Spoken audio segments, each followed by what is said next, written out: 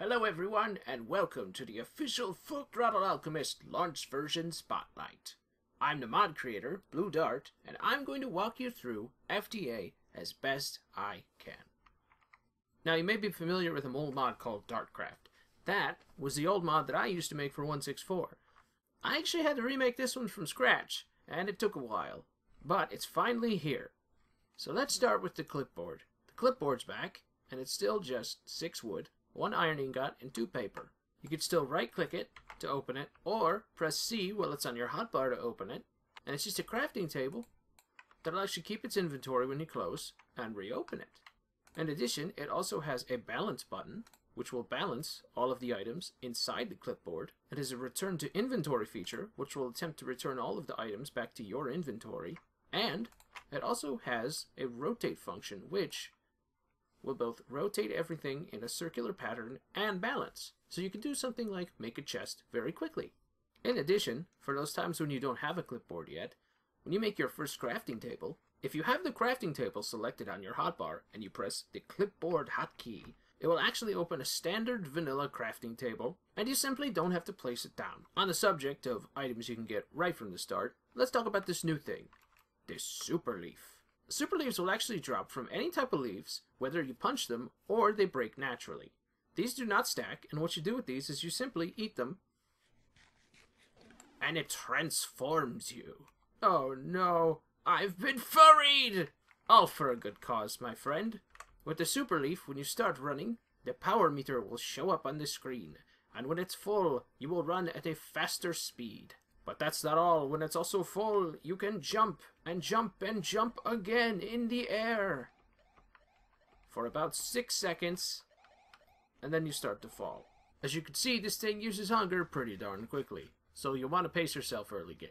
In addition, when you run out of flight time, you can still press space to slow your fall additionally, again and again, as many times as you want. Also, if you forget to slow your fall, oh! I done got masted! You'll take damage, and it'll hurt. And if you take too much damage, as you can see, the power-up will fade. Even though Super Leaf Flight only lasts for about 6 seconds, you can extend it by bounding off of a surface. So if I'm still sprinting and I land on top of a tree, and then jump back off, it'll refresh it for me. You can also refresh it, even if you're not running, by simply jumping fast enough. Like this. Another new feature that you'll be using right away are alchemical flasks, formerly force flasks. These guys still retain their animal capturing properties. You can just click them, you can chuck them at them. However you want to catch them, they're just as caught. Get in the bottle. And then you could just put them in any pen, and they can't say jack crap about it. Now, of course, the purpose to capturing animals in Minecraft is because you want their stuff. Usually, you have to kill them to get their stuff, except for sheep, who are nice enough to let you shear them. Thank you, sheep. You do not have to die. And look, he ate and he regrows skin. So that's all well and good. You could shear sheep, but what about the other guys? Well, let me just give it a try. Oh, that's right. You can shear cows. You can yank that skin right off their back and get yourself some sweet, sweet leather. Get out of my face, cow! Try to make a video here. But not only can you shear cows, you can also shear chickens and get feathers. And that's not all, you can also shear little pigs too. That's right, I just got raw bacon from that pig. And I can turn that raw bacon into cooked bacon. Also, you guys are very loud! No need to worry though. These guys aren't screwed forever. These guys will actually eat grass just like sheep will, and they'll regrow their skin. There he goes. That's a good cow. I'm gonna shear you again. It looks like it hurts them, but it's only causing mental pain. Farming. The backbone of Minecraft. And time-consuming as all crap. So, you've got your animals and you've got your produce. But now, you need to farm. You need more wheat. You need more of them. You always need more. You're so greedy! But sitting here and watching this stuff grow is pretty darn boring. I guess I could go mining, but I probably need to eat or I'm gonna die. Well, that's where this guy comes in. The watering can. For only 7 stone and 1 bucket, you can make this guy. And then, once you right-click it on the water source, it'll fill up and it'll have 100 uses. All you have to do is right-click it on something that needs to grow. And once every certain number of seconds, you can water that block and it'll grow. The time interval is by default 5 seconds, but it can be configured anywhere between 0 and 60 seconds in the config. The watering can may work on a few other things, so try it out. And of course, storage units are also from this mod. They're essentially stone chests that you can put down. You've got the same amount of space as a normal chest, so you can stick all your junk in there. But they also have a little access tab over here. You can set it to restricted so that automation doesn't do anything with this. You can also set it to closed so that other players can't touch your junk. While we're on the subject of storage, if you make yourself a chest, put some leather and wool around there, you can get yourself what's called an alchemist's satchel. Now these little guys are very neat, and they have a cute little 3D model to go with them, don't they? Oh, isn't he cute? The nice thing about these guys, you right click it, you can store up to 8 slots of things in it. But one of the best things about these guys is if you sneak right click, you can actually recolor these guys. I'm going to go light blue, and I'm going to name them Dark Pack, because that's a good name. Now he's light blue and he's Dark Pack. But if you thought that's all these things were for, you're not very creative, because, seriously? Come on. If you put these things in the center of some leather and wool, you can actually upgrade them to 16 slots.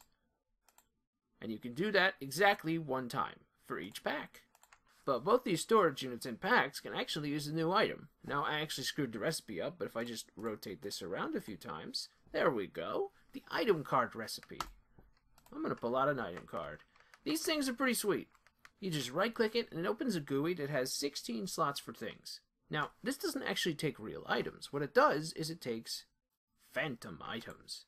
So if I take a stack of cobblestone, put a click on there, left-click, and left-click that, it'll put a phantom item stack in here. This is a configuration card, so what you want to do is once you have your items, you right-click them to change this little mode here. It adds little arrows to them. Click it once, it's yellow. Click it twice, it's blue. Click it again, and it goes away.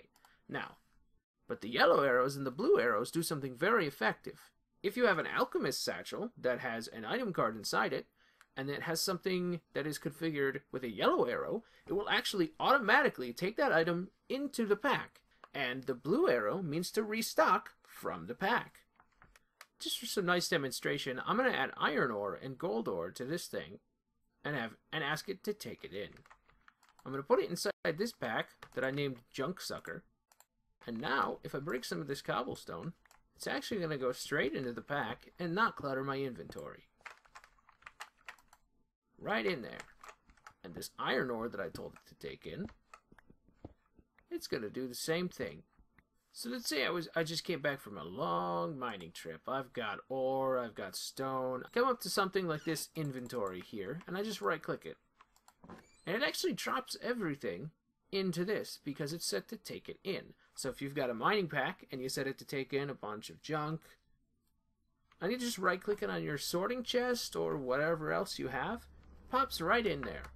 But also, if you right click it again and it doesn't have anything in here that it's set to restock, it'll try and take out of that inventory and put it in here, which is why I got two stacks of cobblestone back. And now if I want to build with this cobble, since I have an extra stack in there, I can do that, and it's going to keep restocking it for me as long as I have more cobble. These cards can also be renamed and recolored, although the colors are actually slightly different functions. And I click him down here until it turns light brown. We see that this now resembles a crafting table. If I put this in either a pack and I put some cobblestone in there, so if I put that in there, it should be able to make 3, and it made 3, and there were 5 left over because that's how many you could make. And if you're wondering, it also works with these.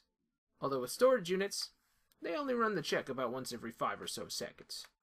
This blue function is actually a forgifier, and if we get, say, 2 different types of copper ingots, let's take the IC2 copper ingots, put them on here. We put this in a chest, and we put the IC2 copper and the thermal expansion copper. What it's going to do is it's actually going to transmute this thermal expansion copper into IC2 copper, like it just did. And there's still one more function. This is the red function. The red function actually destroys items. So if we put this guy in here, he's not going to destroy all that copper because he's still configured with copper. And goodbye, copper. Goodbye. Now, as your 4-year-old nephew Jacob, or Jacob as he pronounces it, will surely tell you, any Minecraft session is always rife with copious amounts of tree punching. That's where these guys come in, the digging mitts. For just 3 pieces of cobblestone, 3 leather, and 1 iron ingot, you can get yourself a pair of digging mitts. And while these will work on dirt, they're primarily actually for breaking the crap out of leaves, utterly destroying them instantaneously in a very wide area. And of course, it also works very effectively on the wood itself, and on grass, and on crops. Now, let's get down to the meat and potatoes of this mod. First, you're probably going to want to farm some stuff because you need to make 6 bookshelves. Once you have all 6, just put them down like this. You can put whatever you want around it. For the last touches, I'm going to need a cauldron in one side, and then a crafting table square in the middle, and boom, we have the atelier. And this thing's going to help us to get everything else we need. First and foremost, this guy has 18 slots in the middle here. We need to fill them all with empty flasks, and that's the only thing that goes in these. Second, we need to power this guy. We can't do jack right now. Let's get a vanilla furnace. Kill the chicken that gets in the way. Get out of here! We'll put some coal in it, and this furnace will start to burn the coal. Now, you can't actually smelt anything in this, or it won't count. But now, this guy up here is going to start to fill with energy. Slowly but surely. However, that's slow as crap. And I'm just going to put an energy cell under this guy. Configure it to power out. And this guy's going to fill with energy now, because it can accept RF. Now that we have flasks and energy, we can finally start alchemy. Now, before one can deconstruct matter, one must understand matter. In FullThrottle Alchemist, most things have elements on them. While we're in the GUI of the atelier, we can actually see them all. Let's take something basic that we have a lot of, like cobblestone. If we shift click this sucker in, he'll go right into the center of the GUI, and this little icon over here, this little arrow, lights up. Let's press him. What did it just do? It looks like it deconstructed one piece of cobblestone, took a little bit of energy, and it stored everything that was on that one piece of cobblestone in free flasks down here. So let's say we want the whole stack. Let's just hold shift and click this button. It'll slowly but surely deconstruct the entire stack and place everything into these flasks. Now, these flasks can be used for a few things. If we decide to take one out of here, take this oxygen, we can see that it renders the amount it has in it, but if we right-click it, we can actually drink a little bit of it. That's interesting. Every time we drink out of it, it'll take 1 gram, and it'll give you 1 minute of the potion effect that's listed on it. Neat. But the primary use for these guys is once you deconstruct them, is step 2, reconstruction. I'm going to go ahead and put some storage units next to this because I like to do that. So take some leather and some paper, and I'm going to make some research vellums here. Alright, got myself a few of these guys. Now these guys you can actually put in the top left slot of the atelier. And once you do that, when you start deconstructing things in this, it'll actually check through a list of available recipes that you could learn from this, and it found one, the cobblestone recipe. And now, as long as I have the ingredients that this lists on here, down here, which it's so kind enough to highlight for me, I could just press this, and I can actually create it. In fact, I can create more at a time if I want, by holding shift and clicking it. And as you can see, I now no longer have enough oxygen to make more cobblestone, because I done drank it. Now, there's a limit to the amount of recipes we can get from cobblestone, and it looks like we got the cobblestone recipe again. That's unfortunate, but actually, it's not. Because we could take it and we could shapelessly craft it back into a research vellum. Also, the atelier, upon the time that it determines what recipe it should create, actually checks adjacent inventories, such as this one, and excludes recipes that it finds. So now, by putting the cobblestone recipe in that chest and trying again, I'll no longer get it. And in fact, I got the iron dust recipe. So now, if I get 4 grams of iron, I can make iron dust. Of course, it's going to take an awful lot of cobblestone. Now, as for exactly what things you need to get what recipes, I'm actually going to leave that up for you guys to find out. It shouldn't be that difficult to figure out. But if you're really having trouble with it, I've got a number of videos you could watch on my channel for it. For now, we're going to move on. Let's take a brief sidebar from alchemy and talk about other types of vellums. As we can see here, we have not only research vellums, but armor, helmet, boot, sword, tool, bow, and fishing vellums, all with their respective different recipes. Now what do these things do? Well, let me take a tool vellum, and I'm going to come over to an enchanting table. This is a vanilla enchanting table, and we've got this thing configured to be at max power. For proof, let's put this diamond pickaxe in here. 30 is the level at the bottom of this. I don't have 30 levels. I only have 22. So I can't use 30 levels to enchant this pickaxe. Now, let's take a tool vellum in here.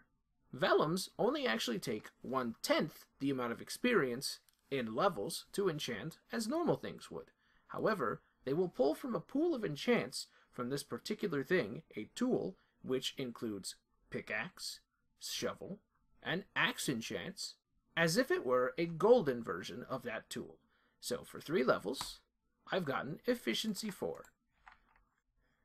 And now I'm going to take this tool vellum, and I'm going to shapelessly craft it onto this pickaxe to get efficiency 4 on this pickaxe.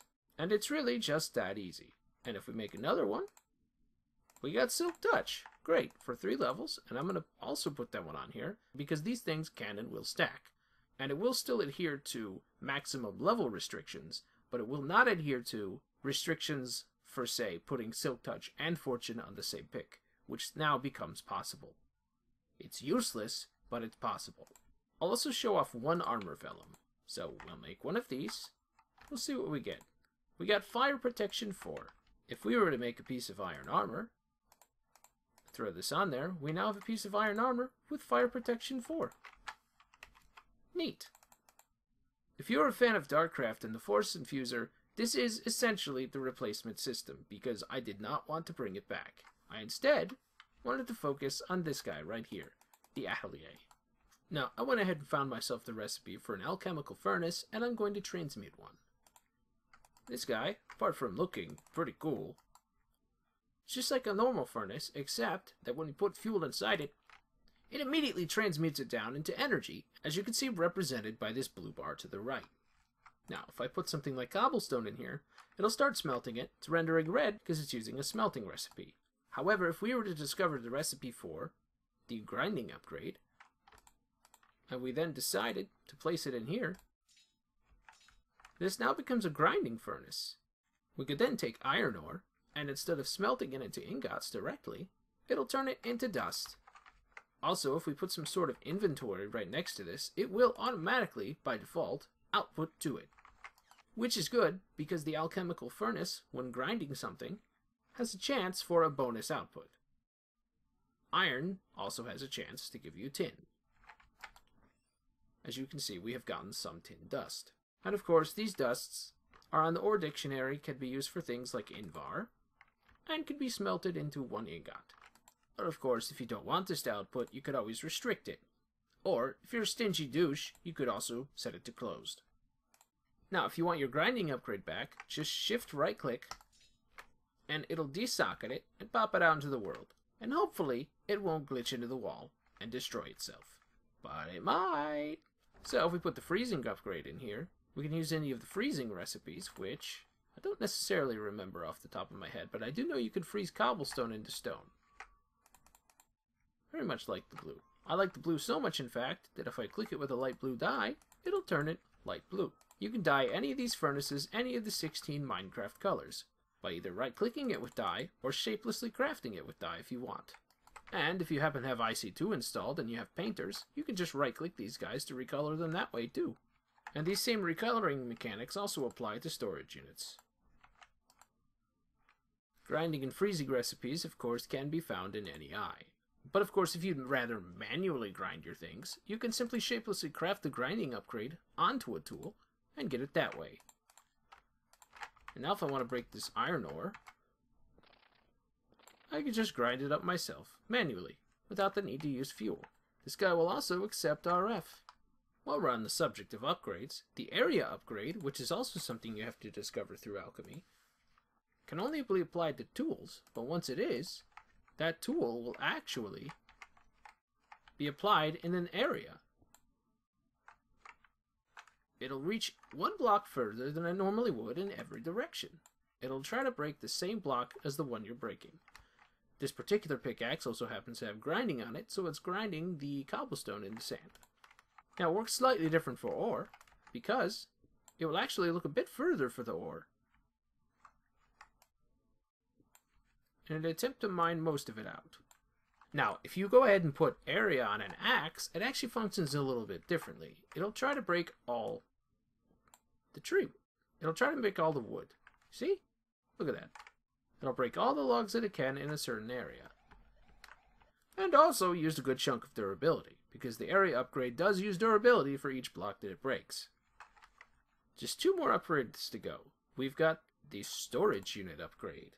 Now these guys you can either shapelessly craft onto a storage unit, or you can just right click a storage unit. It'll use one, and it'll extend its storage by 1 storage unit. So if I click it again, it goes to 3 storage units, and I click it again, which is the max size, it'll go to 4 storage units of space and 1 storage unit. And as a bonus, if a storage unit happens to be upgraded at least once, whenever you break it, it'll keep all of its inventory. And when you put it back down, there it is. If we shapelessly craft these onto a storage unit, it also upgrades it. And if we want to upgrade our packs 16 slots, all we have to do is take an alchemy pack upgrade, which we also have to discover through alchemy, and just shapelessly craft it. It'll keep its inventory, and we can do that up to 40 slots. And you notice that the name turns blue at 24 slots, which means that if this guy drops, he actually won't despawn or be destroyed. So your junk is safe. I mean, unless you fall into the void, then you're just super screwed. Now, if you remember Darkcraft, you'll remember this guy. It is now called the Alchemist Belt. Of course, it's recolorable and renameable. This thing can accept bacon, and it will automatically feed you when you get hungry. This thing can also accept elements, and it will try to automatically keep up to 3 minutes of the effect on you by using the elements. And if you can get your hands on an ender pack, and of course you have to discover the recipe for yourself, it's pretty easy to figure out. You can also put ender packs in here. And if there's an ender pack either on your hotbar or in your belt on your hotbar, then when you press the X key, or whatever you have it bound to, it'll open your vanilla ender chest, where you can store even more packs. Of course, the ender pack itself can be right-clicked to simply open it, but that's boring. On the subject of returning items, say hello to the Alchemist's Wrench, formerly known as the Force Wrench. This guy is a normal wrench. He can rotate things. Or, if you power it by pressing the Element Consumer hotkey and feeding it some sort of an element, you'll actually be able to use it to sneak right-click and pick up just about any tile entity. Of course, mod packs may differ. They may be using the blacklist, or they may be using a very strict whitelist, but that's up to them. On the subject of returning things, say hello to the Magnet Glove. After giving it some fuel, you can right-click on an empty block here, and it'll actually attempt to drag the ore toward you if it can. Oh, it'll look about 10 blocks deep, and it can't pull through empty space, but this could still be a rather helpful mining tool nonetheless. And of course, it does use some fuel. And of course, if you sneak right-click, the Magnet Glove goes into positive mode, and all loose items will actually fly toward you while this is on your hotbar. But of course, this will also be constantly using fuel, so be careful for how long you use it. But of course, what's FullThrottle Alchemist without the watch? That's right, the Alchemist's watch. You may not be a state alchemist, but at least you can make one and pretend and lie that you are. Now for this thing, you're also going to need to fuel it. And it's 3 modes: stop, haste, and off. When it's off, it's not using anything, and it's not doing anything. When it's in stop mode, it's actually not doing anything to entities. What it's doing is it's stopping the sun and allowing you to just keep it daytime so that your solar panels and bees can constantly work. Or you control people and keep it nighttime on your server, and everyone will hate you. But of course, when you run out of energy in this thing, it'll stop working. Or you could switch this thing instead to haste mode, and haste by about 4 additional times all nearby tile entities within a few blocks of you. Of course, the haste effect also works on block updates, so crops will go very quickly, and entities will also move around very, very quickly. So be careful if you go out at night and leave this thing on, because zombies will kill you. Don't you hate it when your base is right here and your friend's base is like umpteen thousand blocks over there, and you just want to get over there, but you're too lazy to hoof it because it takes like 20 minutes. Well, all you have to do is get over there once and then make one of these suckers. The Hearthstone. Of course, it requires fuel, but once it has fuel, all you have to do is sneak right-click to set the location, and you can name it home. Then, whenever you use this sucker, as long as you remain stationary, a cast bar will show up, and when it's done, it'll teleport you to the location it's saved, with a short cooldown of 1 minute. But once your cooldown is done, you can actually do something else with these. You can make a permanent waypoint by just dropping it. And it places this little Hearthstone entity in the world. And then, whoever right-clicks it and waits for the cast bar to finish will be teleported to that location. And the Hearthstone will stay where it is. And the cooldown does not apply when it's on the ground. So if you want to go back and forth between each other's base this way, you could do it pretty effectively. But keep in mind, if you move at all while it's casting, it'll cancel, and you won't teleport. Alright guys, as of recording this, we're down to the 2 last features. And this one is a returning one that you will probably remember. Say hello to bombs. Specifically, Zelda bombs. I'm going to place this sucker down and run the frick away. And it's going to blow stuff up. Now you may notice, it pretty much just destroys blocks. It'll do that, but it will actually drop anything that's ore. So if I put one down here, and I walk away,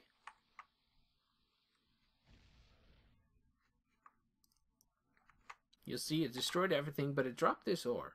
And if I drop a few of them down here,